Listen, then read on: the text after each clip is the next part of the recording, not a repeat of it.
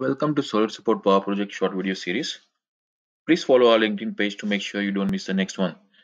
In Power Project, there is an inbuilt earned value reporter which generates S curve of your program. You can find that under Project tab and then EVA Reporter. It basically generates the line graphs, or better known as S curves, for you. If you check the options, you can see it can generate the ASAP or ALAP curve versus the actual curve.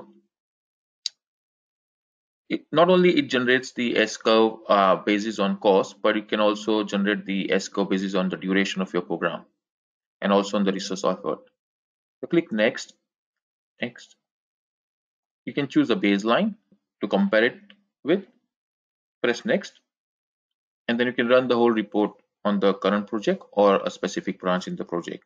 As soon as you press next, it will ask you to generate the report, and the report will be generated in an Excel spreadsheet like this, where you can see the S curve generated based on your actual curve and based on your baseline curve. It also gives you metrics to compare, like how much you should have done by this report date and how much it has been completed by that particular progress period. To see more information on value analysis, please see our next webinar on value in Power Project. Thank you.